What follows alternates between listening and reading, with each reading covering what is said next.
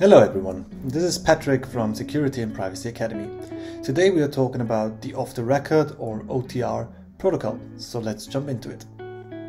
First of all, the name off the record derives from talking off the record to the press, meaning that anything that follows, anything I say, must not be published, and if it is published, then the interviewee can and will at all times deny having said that. So the OTR protocol is a synchronous protocol, which means that both conversation partners have to be online at the same time, as opposed to asynchronous protocols where I can send a message to anybody who is offline and they'll receive it as soon as they come online. This is called asynchronous messaging, and OTR does not support that. OTR is a synchronous protocol. And this is a usability problem which I will also address later. There exist many implementations for OTR on Pidgin and Jabber and also other instant messaging apps, and it's a 4-step protocol, and the first step is called Authenticated key exchange. Now, OTR uses a Diffie-Hellman variant called Sigma to handle authentication. As you maybe know, Diffie-Hellman key exchange does not handle authentication, so man-in-the-middle attacks are possible. So that's why Sigma is used in OTR. And the authentication is done via the long-term public keys of the conversation partners.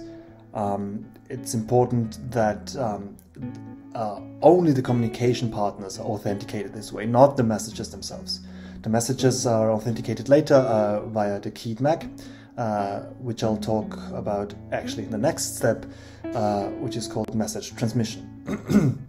The messages are encrypted using AES, so the Advanced Encryption Standard, and authenticated using the keyed MAC. MAC is short for Message Authentication Code. And the AES is used in counter mode, which ensures plausible deniability of the conversation partners, as counter mode makes ciphertexts malleable. What that means in detail I'll discuss maybe in another video.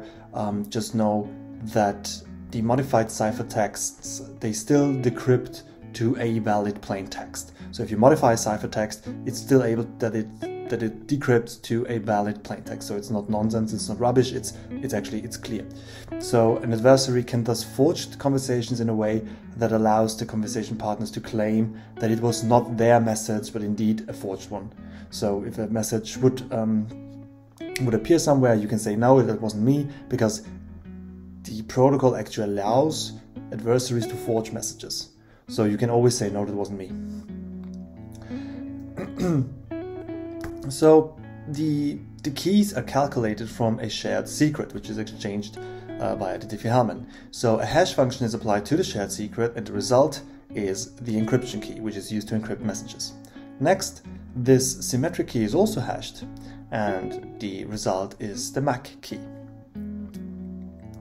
Now, the actual thing that made OTR special, and which also echoes still today, is the next step, which is called rekey.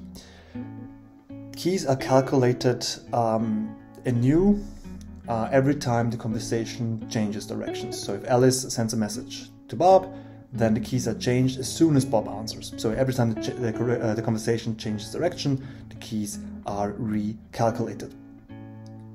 So the new keys are established and old encryption keys are deleted, which ensures perfect forward secrecy.